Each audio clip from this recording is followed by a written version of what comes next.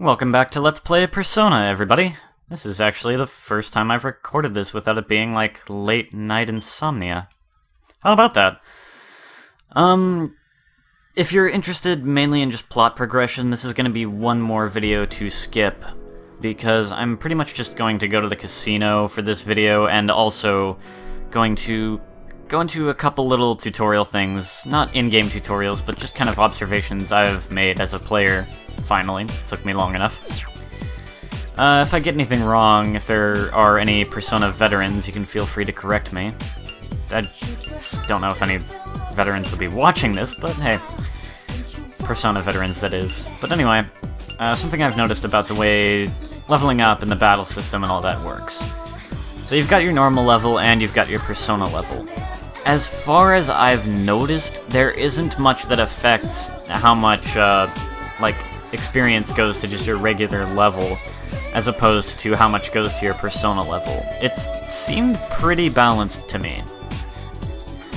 However, there is sort of an MVP system in play where whoever contributes the most to a battle gets the most experience, so depending on what you're having your characters do and how well they stay alive, how well they actually contribute to the battle, they'll get different amounts of experience. So you could have everyone gain a pretty equal amount, or you could, say, have almost everyone gain almost no experience, whereas just one character gains, like, the majority of experience.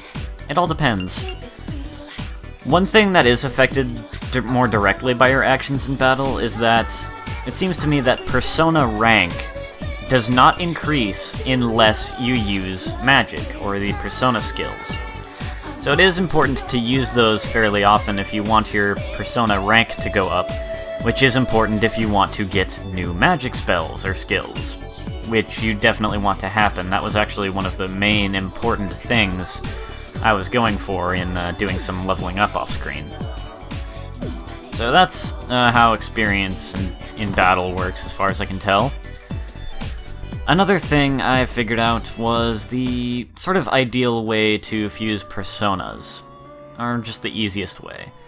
Manual fusion is obviously the optimal way to go about it, but, well, as Igor said, it can... and I don't remember his exact wording, but basically it can be a bit daunting or intimidating.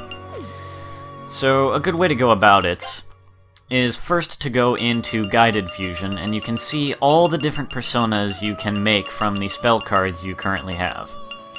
And you can go and look at the details of each persona, what skills they have, and what their stats are, their level requirement, and all that stuff. Oh, and the SP cost, always important. So from there, you can jot down, just write down all the personas you're interested in making. Then write down all the possible recipes for them. Once you've got your list put together, you can go into Manual Fusion and just try combining, or take a look at this chart and see how each of those spell cards actually combines, so you can figure out what the ideal way to fuse each of your personas is, using this key here. Ideally, you want blue, but gray will suffice. Try to avoid red. Circles are okay, but it's better to get the arrows because that indicates that your persona may inherit a skill from the spell cards. Having both cards the same order is obviously good, but just having them compatible can suffice. Incompatible is not recommended. So, yeah, I actually went and did that, and I have a little list here in front of me of which personas I want to make and which recipes I'm going to use. It is important to look at the spell cards and their abilities, and it's important which one you choose to go first, because as mentioned before, the first spell card is the one that may actually pass down skills, if your persona does happen to inherit any skills. So for starters, I'm going to fuse Agathion. I'm hoping to get Shuraigeki, because that's just awesome. Medium electric damage plus shock to an area.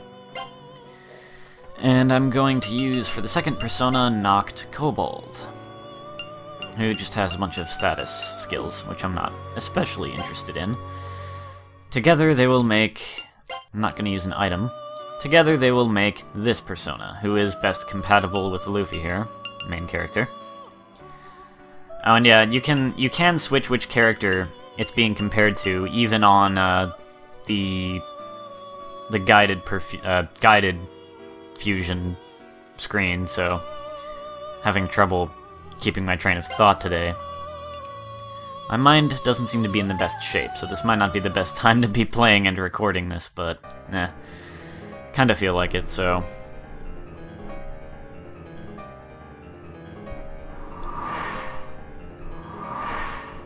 There they are!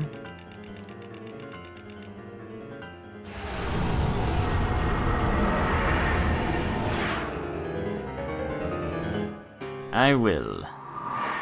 Thank you.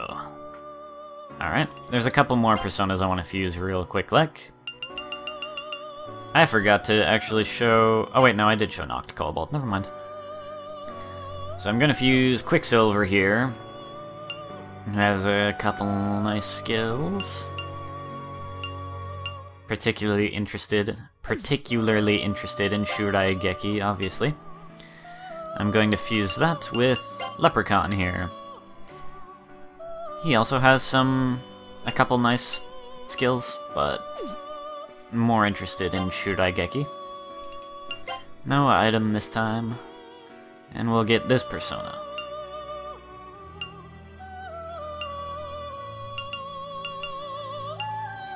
Pretty nice, I gotta say. Gonna need to level up a bit before I can actually use that one, though. I'm just gonna skip this. Don't know if I... It seems like if I skip that, I wouldn't find out if there was a fusion accident, which concerns me a little bit, but oh well. Just one more. Ihika, who seems to have a number of good, like, support skills, but also a couple attack skills, so it balances out a little bit. With Ba. Magaru is nice. I like skills that target just every enemy on the field. I currently have a skill like that for every party member right now, which I'm very happy about. No item for this one. This is a good support persona. Oh wait, no, actually it's an attack persona. I'm thinking of a different one. Yeah, this one's all about the attacks. That'll do, though. Skip. Alright. One other thing I did, which is important. The upcoming area has some enemies from what I encountered last time I was recording this game. I got my butt kicked, especially because the enemies in the upcoming area do fairly heavy, like, physical damage. And in particular, Nanjo's default persona is weak to physical attacks. And to make matters worse, the upcoming boss, as far as I understand, also primarily uses physical attacks.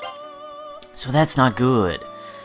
So I went and gave Nanjo a different persona, only I forgot that I actually went and unequipped it just so I could show you my assuming it again. As you can see, it's already leveled up a little bit. It's level 3 currently. Just take it out of storage again. Everyone else, I'm happy with the personas they currently have, so that's fine. Persona. Actually, equip that. It doesn't have completely optimum... Like, it doesn't have completely optimum compatibility with him, but that's fine, really.